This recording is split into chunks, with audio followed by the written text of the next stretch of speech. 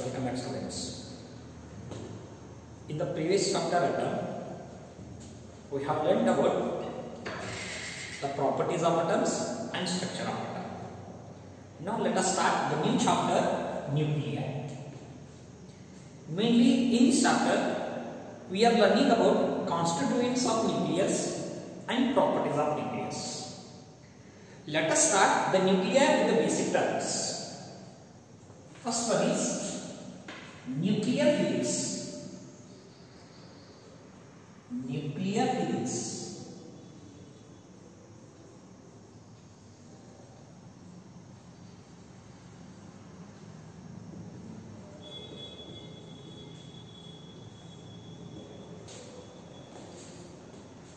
Nuclear physics is the branch of physics which deals about constituents and properties of nucleus.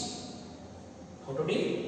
The branch of physics which deals about constituents and properties of nucleus. Properties of nucleus.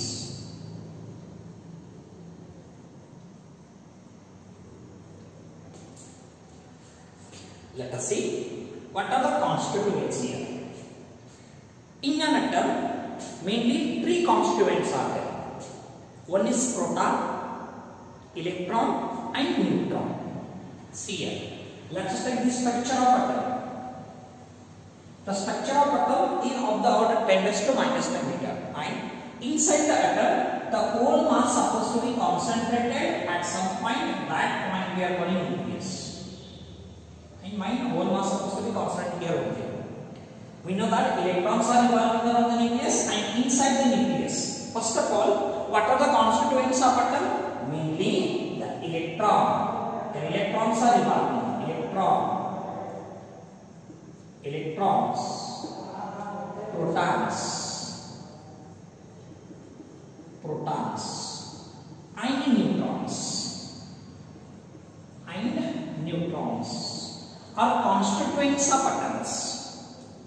Then in the nucleus, what are the components or what are the constituents? Inside the nucleus, two components are there or two constituents are there. One is neutrons and protons.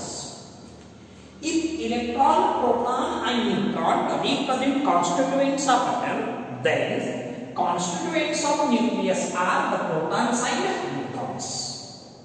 Right? Then let us see. Next term is nucleon.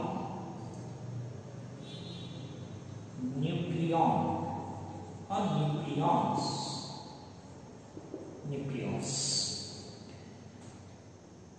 In the nucleus, what components are there? The protons and neutrons, these are the component of the nucleus. Nucleons mean the protons and neutrons together called as nucleons.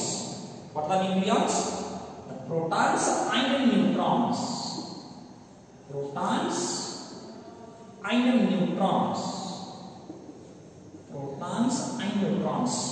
Together called as nucleons.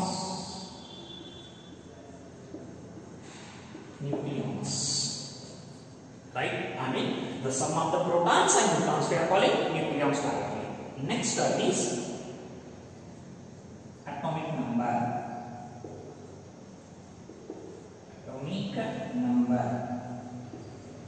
So atomic number can be represented by say atomic number. See here.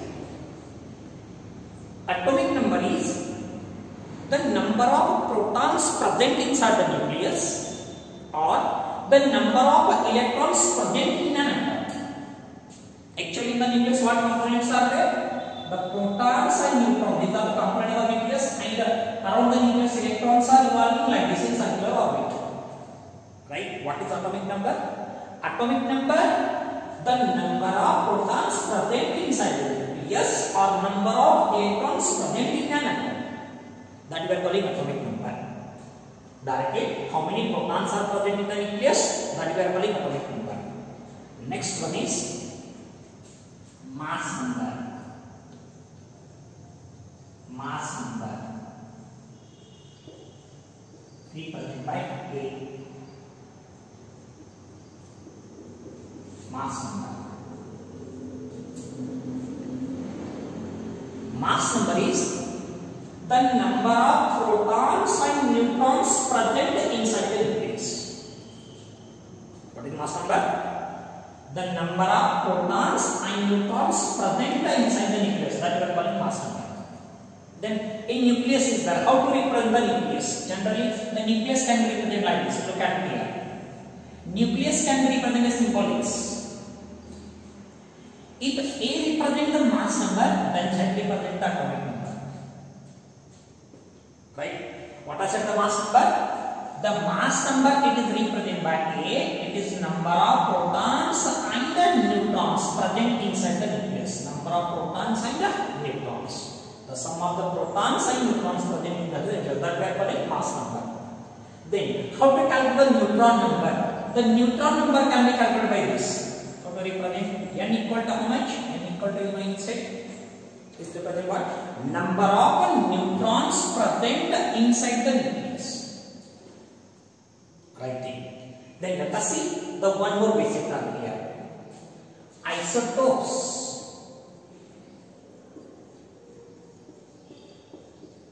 Isotopes. Name indicates. Iso means same, topes mean atomic number. Your isotopes. The nuclei which are same atomic number but different mass number. What is atomic number? The nuclei which having same atomic number but different mass number. That we are calling isotopes, for example. So isotopes of nuclei like hydrogen. You can take hydrogen isotopes, for example, like this.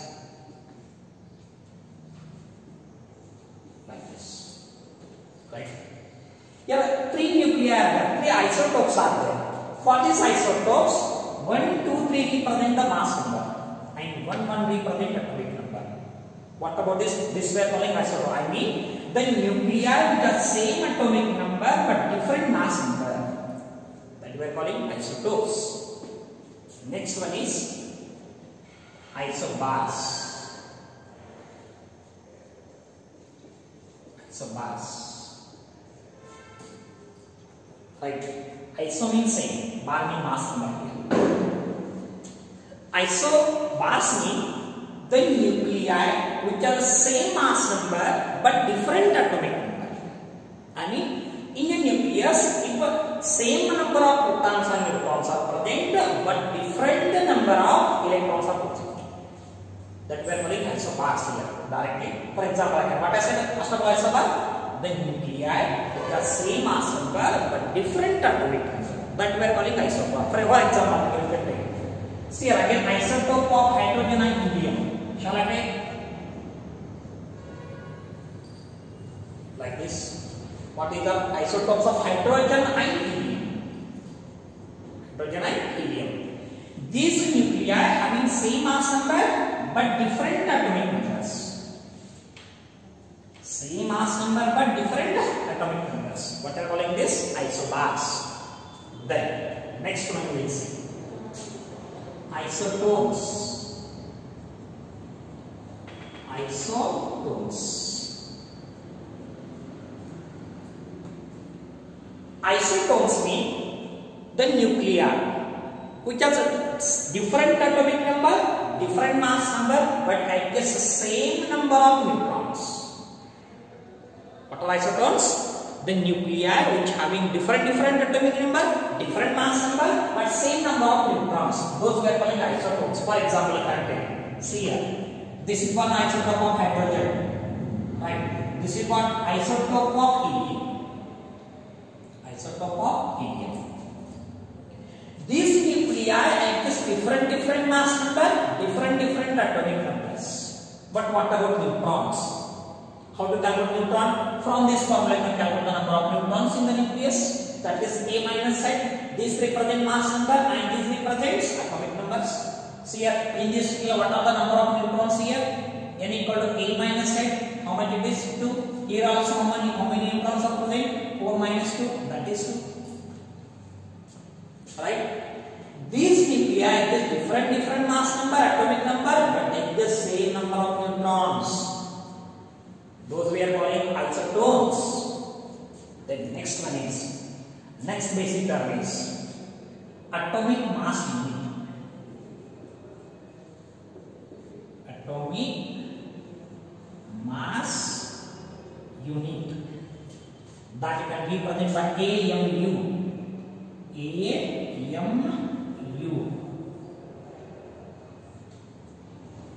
AMU, atomic mass unit. Students, already we know that the size of the atom is very small. What is the size of the atom? The size of the atom is of the order 10 raised to minus 10 meter. Right? Then what is the size of the nucleus? Size of the nucleus is of the order 10 raised to minus 15 meter. We know that the mass of the atom is very smaller as compared to kilogram. Mass of the atom is very smaller as compared to kilogram. That's why the mass of the atom can be represented in terms of atomic mass unit. Then what is atomic mass unit? How to represent and how to define? Atomic mass unit is the 1/12 mass of one atom of carbon dioxide. What it is? The 1/12 mass of one atom of carbon dioxide. Directly, the mass of one atom of carbon dioxide divided by 12. That represents atomic mass unit. What I said? Atomic mass unit is the 1/12 of mass of one atom of carbon dioxide. Directly, the mass of one atom of carbon dioxide divided by 12. That represents atomic mass unit. What it is? The 1/12 mass of one atom of carbon dioxide. That represents atomic mass unit. Then see here, we need to relation between atomic mass unit and kilogram. I mean, what is the relation between this atomic mass unit and kilogram? That we understand directly. What we know that? One atomic mass unit to mass of one atom of carbon dioxide divided by 12. Right up. First of all, what is the mass of one atom of carbon dioxide? How to represent? Look at here. Mass of one atom of carbon dioxide, that can be given. Mass number divided by Avogadro number. Mass number divided by Avogadro number. What is a mass number of carbon dioxide? See here. And what is Avogadro number? 6.023 into 10 raised to 23. First of all, by using this formula, then you can calculate the AMU and you can make the relation between AMU and kilogram. See here. AMU can be written mass of one atom of carbon dioxide. This value, how much it is? 8 divided by 12 into how much? That is n into 8. Right on. A mean what? How much? A equal to how much? A equal to carbon dioxide. Mass number is 12. 12 divided by how much? 12 into n into A. Right? 12 can cancel. What will get now? See what will get? 1 AMU equal to how much it is? Na 6.02 to 10 raised to 23. Put this value here. 1 divided by 6.023 into 10 raised to 23 gram actually. Because this is representations of gram. By using all these things, what will get? This equal to 1.67 into 10 raised to minus 24 gram. 1.67 into 10 raised to minus 24 gram. Gram can be converted into kg. 1 gram equal to how much kg? 1 gram equal to 10 raised to minus 3 kg. Then put this value here. Then 1 AMU equal to 1.67 into 10 raised to minus 27 kg. What it is? Relation between AMU and kilogram. That is 1 atomic mass unit equal equal to 1.67 into 10 raised to minus 27 kg. Then what is this value? This value equal to mass of a nucleon. What is the nucleon? The sum of the protons and neutrons present inside the nucleus. Or directly the protons and neutrons together called as nucleons. Right? What is one atomic mass unit? One atomic mass will equal to 1.67 into 10 raised to minus 27 kg. Then again we need one more relation. That is, what is the relation between AMU and electron volt? That we have to see. What it is relation between AMU and kilogram? 1 AM equal to 1.67 into 10 raised to minus 27 kg. Now let us see. Let us see what is the relation between AMU and electron volt. Relation between AMU and electron volt. That we have to see.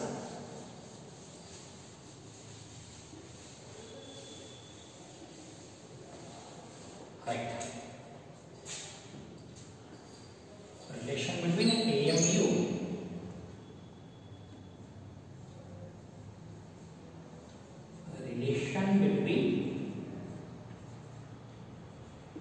AMU and electron volt.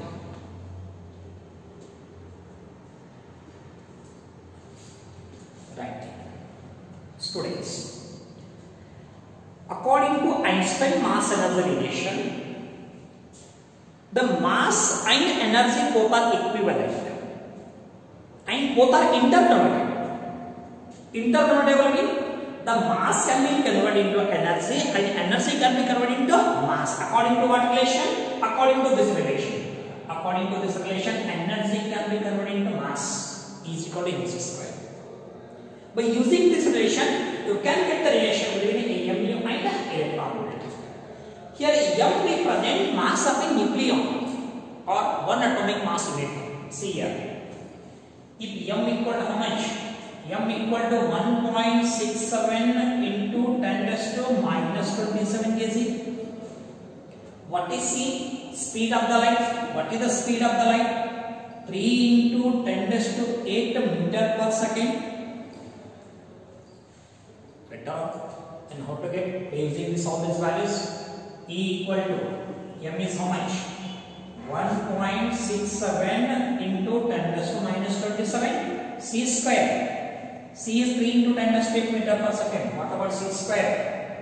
9 into 10 raised to 16 meter square seconds per second square.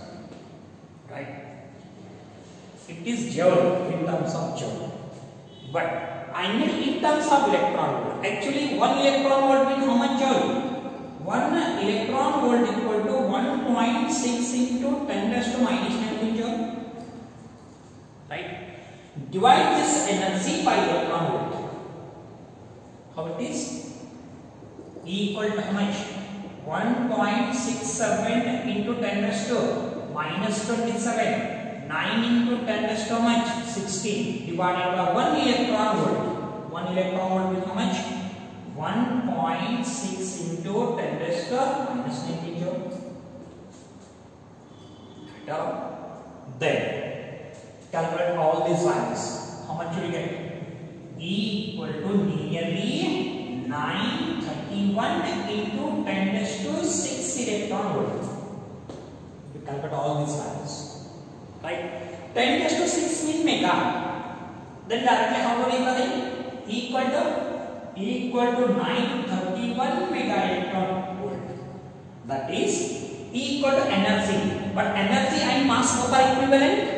Then how to represent directly here?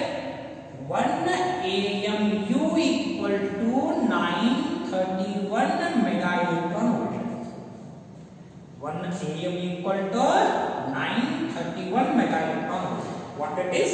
The relation between AMU and electron volt. This represents what? Relation between AMU and